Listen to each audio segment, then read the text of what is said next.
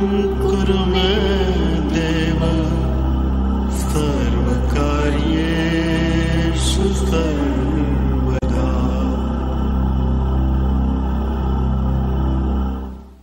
The Bhagavad Gita is a book of mankind's collected experience of and answers to life's most basic questions. Who I am, from where do I come, what is my purpose and destiny, and most practically, how do I find happiness? These podcasts originate in the lectures of Neil Bhatt, a disciple of Swami Chinmayananda. They are presented here in 20 to 30-minute segments, each covering 3 of the Gita's 701 verses. Welcome to Gita Wisdom for Daily Living. We had been discussing chapter 4, Gnana Karma Sannyasa Yoga, yoga of renunciation of action in knowledge. So in this chapter, we had been basically continuing the thought which was started in chapter 3 of performing Karma Yoga and becoming a Sthita Prajna or perfect person. So we have seen in verses 20 to 24 the characteristics of a perfect person. And Bhagavad basically reiterated what we have learned in chapter 2, that he is a person who is without any attachment and without any sense of doership. So he continues to work in this world, but for the purpose of yagna only, yagnarthat karmano anyatra lokam karma bandhana. He clearly realizes that act he must, there is no other way. As long as you are identified with this body, or you are indwelling in this body, you are a living being and there is no other way but to act in this world. But act for the yagna only. So we have seen the same reputation. Bhagavan said that such a person, gata sangasya muktasya, one whose attachment is gone and he is now free. But that does not mean that he stops acting. He continues to act, but he performs actions for the yagna alone. And then we have seen the various yagnas. And we have seen the definition of yagna in the verse Brahmarpanam Brahma Havihi Brahmagno Brahmanahutam. That yagna is basically an activity which is all performed by the same entity. In this world, the actor and acted upon are one and the same, but I see them differently. That vision of duality is the cause for my sorrow. Once I have practiced this Karma Yoga and then come to the realization that the actor and acted upon are one and the same, that which enables me to act is also enabling everyone else to act in this world, and therefore this world of beings, the manifestation of the same entity. That knowledge, Bhagavan says, when that occurs, then you come to realize that Brahman alone is participating in this yagna. So in the verse 24, we have clearly said that Brahma Arpanam, the offerer is Brahman, the offering is Brahman, in which it is offered, the fire is Brahman, and it is going to none but the Brahman alone. So it's like the same entity is playing all the roles in this world. So the yagna is that activity to cleanse my mind to realize that fact. So we have seen about 12 different yagnas are described. So where I am today, to get to the point of that gata sangasya muktasya, to someone who is completely detached from all attachments and free completely, so there are ways to reach there. There is not one path. There are many paths. And you can follow whichever is more conducive. Depending on your own ability and your own means, you can choose a path which is the most conducive for you. So we have started with 2 main yagnas, the Deva Yagna and a Brahma Yagna. I am performing all my actions through my senses every day. So I can use my day-to-day activities and transform them into either Deva Yagna or a Brahma Yagna. Either I constantly keep in mind that this transaction which is happening between I and the world is nothing but the transaction at the level of Prakriti, which my senses are interacting with the corresponding objects in this world. Eye is seeing the sights and ear is hearing sounds, but I, the self, is not participating in that activity. And that's one way of Bhagavan said you look at it. Other way to look at it is that the ego, have any existence of its own. I exist as a limited being because the Supreme Being exists. Because he is functioning through me, my identity with this body, mind, intellect is possible, and therefore I have no agency. I do not act in this world at all. Bhagavan then clearly mentioned before that even I do not act. I, the Supreme Being, has no activity. Even though I created these various types of beings, and I created them, but know that I didn't create them. So I remain ajaha, I remain unborn, avyayam, without any mutation. So all that is happening is at my mental level. All the activity happening in this world is at my mental level. Because I am a thinking being and I am perceiving things, the world of perception exists. Depending on my ability to perceive, that I will see the world. I will see the world very colorful if my sight is very sensitive. But if I am color blind, the world will become black and white. So depending on the ability of my senses, the impressions of the sense objects I get creates my perception, that creates my world. Now even the physicist I have heard, I think Neil Bohr or someone said, what is real in this quantum mechanics when particle can be place A or place B, which one is real? And they say, let's define what reality is. So what I perceive is reality. So Bhagavan said, that's a Brahma Yagna, where I start realizing that what is happening in this world, in my life, is basically the transaction of a Prakriti with Prakriti alone. Myself remains untouched.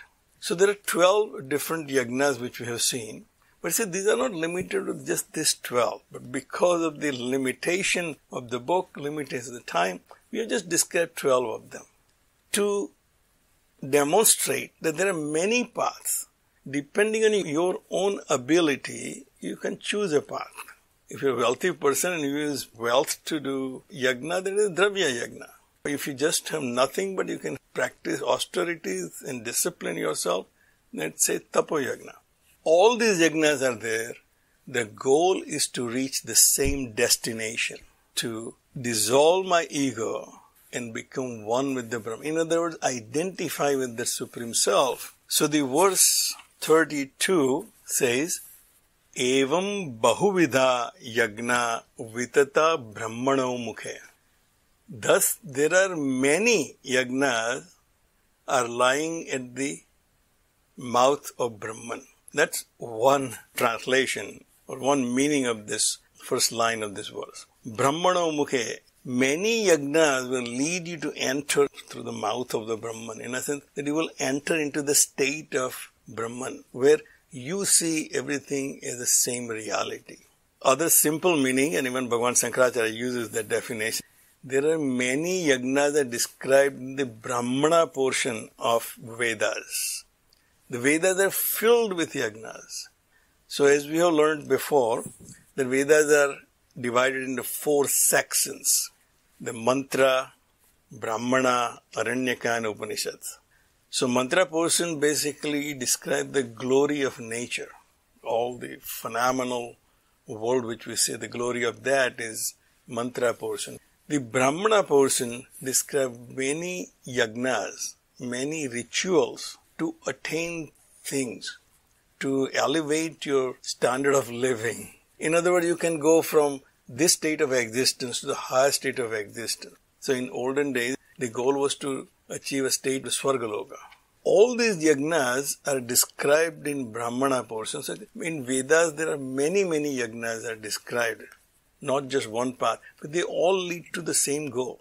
Same goal is to find that perfect state of existence where there is no sorrow but a complete bliss.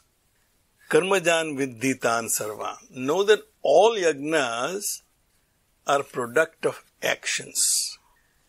So we started out with saying Well, the goal is to become completely free, but that does not mean that you can stop acting.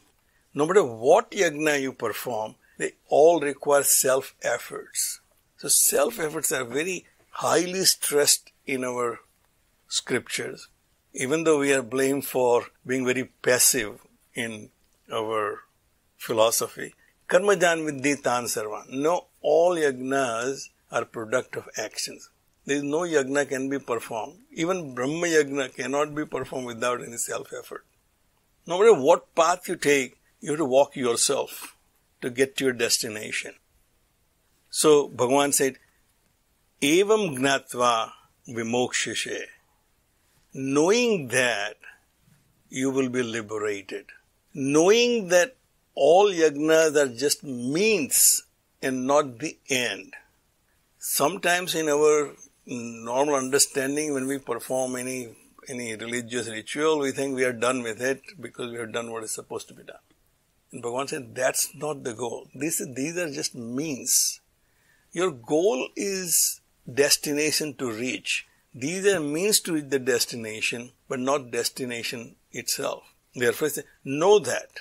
Once you know that, all I am doing is preparing my mind and intellect to receive the knowledge. The knowledge is the destination. The knowledge of my own self is the destination. These yajnas are the path to travel with my own self-efforts. When I come to that conclusion, the yajnas only give results of the yajna. Anything which is bound by action will be bound by cause and effect relationship.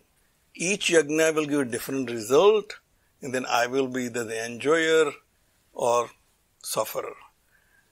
So when I understand that clearly, that yajnas are finite in results, but the knowledge gained through this yajna, by preparing myself through this yajna, will liberate me from my limitations.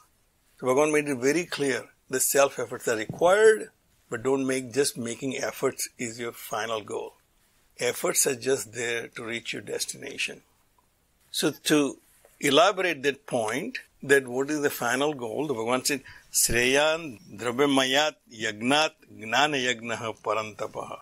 Oh Parantapa, oh scorcher of foe.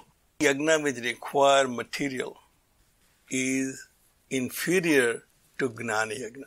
In Gnana Yagna we have seen that I'm putting self-efforts to get rid of my ignorance by getting knowledge is Gnana Yagna. So when I learn something, I put my efforts to learn something, I have basically dispelled my ignorance about that aspect of my life and now got the knowledge. Then knowledge frees me from whatever my limitations were before I had that knowledge. Ignorance is the bondage for me right now. If I don't know where to go, what to do, if somebody shows me a path, it will liberate me from that limitations. Bhagavan said, Shreyan Drabyamayat Yagnat Gnana Yagnaha Parantapaha. Gnana Yagna is better than any other yagna which requires material. Sarva karma akhilam partha gnane parisamapyate. No matter what field you are putting your activities, in the end, all these activities lead you to the knowledge only. No matter what yagna you are performing, out of all the various yagnas described in Vedas and we learnt in Bhagavad Gita, Bhagavan said, know that the end result of all of them, if performed correctly, with the right intention, then you will end up in knowledge. So the gnana is the destination, gnana is the goal, means are all the paths, all the yagnas that we have described before. So how should I get there? I'll figure out myself.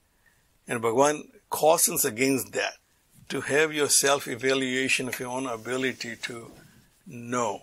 The knowledge is something I'm looking for, and I have to travel my own path, but I need a guide.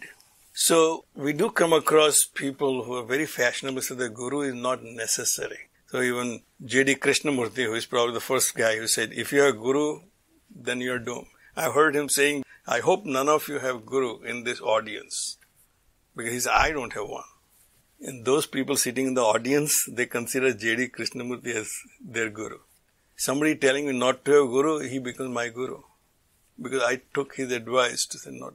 But our common sense tells us that I cannot learn anything unless I am properly instructed how to do that activity. My own example, I always look at it. I used to sing all my life film songs, but I did not know anything about music.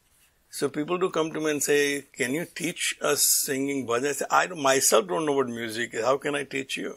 So when I was doing my youth group album, actually my students became my teacher. They knew music. I only knew how to sing. They will teach me what rhythm is, what scale is. I'm out of scale, out of rhythm, how to stay in rhythm. The students became my teacher to teach me how to sing. So I didn't need instruction. My students became my teachers to teach me how to sing. So Bhagavan said here, if you really want to achieve that freedom by gaining this knowledge, rather than you going into 12 different paths, trying to find which one is right for me, this is what you should do. Tad vidhi, know that how to achieve that knowledge and free yourself from all your limitations by going to the right teacher. Find the right teacher. Then, pranipatena pariprasnena sevaya. Go to the teacher with the right attitude that you don't know anything. If you go to the teacher and say, I already know everything, I just want to make sure that you confirm that what I know is correct, then obviously I will not get much out of it.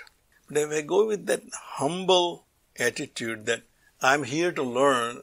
So when I went to my music teacher, I didn't learn much, but at least I made an effort to go to a music teacher in my late 40s. And the first thing he told me, his name is Subhash Mukherjee, Subhash said, what I have to do, Neil, is I have to make you unlearn everything that you have learned so far. That is the only way I can teach you what music is. So, if you go with that attitude that I really do not know anything, then only teacher can do any good to you. So he said, pranipatena. Pranipatena, by offering a prostration. That's just an indication of what type of mental attitude you should have when you go to someone to learn something. So, pranipatena, go with that humble attitude. I do not know right now, I would like to learn. Pariprasnena, and do not be afraid of asking questions. So as Swamiji says, Vedanta is the only path which emphasizes that without questioning, you will not able to learn. If you're just out of awe of your teacher, never asking why it is like that, you will not really learn much. So just listening to lectures sometimes is not the only way I can learn. I have to go and ask my teacher and say, but why do you think this is like that? If I have not understood, if the idea is not clear to me, I should be able to question. In that dialogue, and we have seen in Bhagavad Gita written that way. Time and again Arjun comes and asks questions. But why is that? Well, you said you taught Vivaswan. How can that be?